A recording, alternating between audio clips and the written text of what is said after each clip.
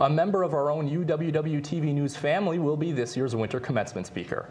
UWW-TV's Jess Hendricks has more. First-generation college student Erica Mendez was working on a news story when Dean of Students Mary Beth Mackin suggested that she apply to speak at UW-Whitewater's 2012 winter commencement. I never thought at all that I would be doing something like this, speaking in front of 5,000 people. But that just kind of stuck in my head afterwards.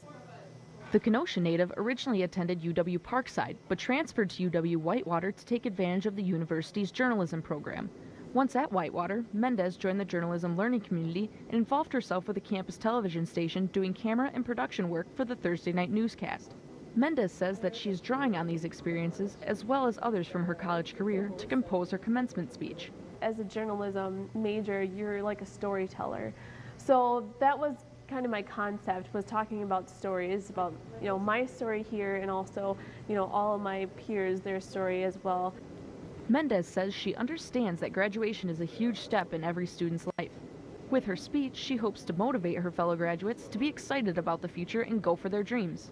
Just take risks and don't be afraid to fail. Just be persistent with what you want to do and your passions and your dreams, and just go for it. Jess Hendricks, UWW-TV News.